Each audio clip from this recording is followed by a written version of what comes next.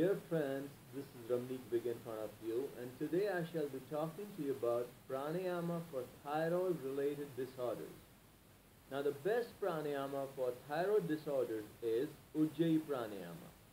The technique to doing this pranayama is that first you're going to breathe in through both your nostrils, and you're going to feel as if the air is touching your tonsils area over here, and you make a slight kind of a sound which is similar to that of a stormy wind.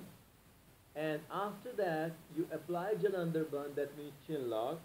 You hold your breath to the count of 16, and then you release your breath each time from the left nostril. I'll demonstrate the pranayama to you friends over here.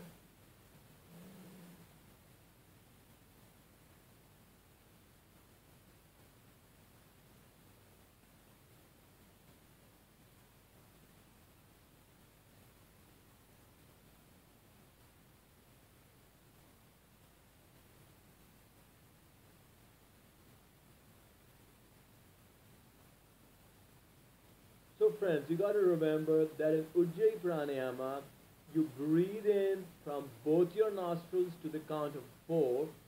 As you breathe in, you make a sound like a stormy wind through your throat area.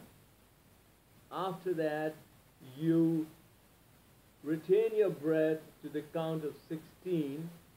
You apply your Jalandhar Bandh and you retain your breath like this to the count of 16. And then you exhale from your left nostril to the count of 8.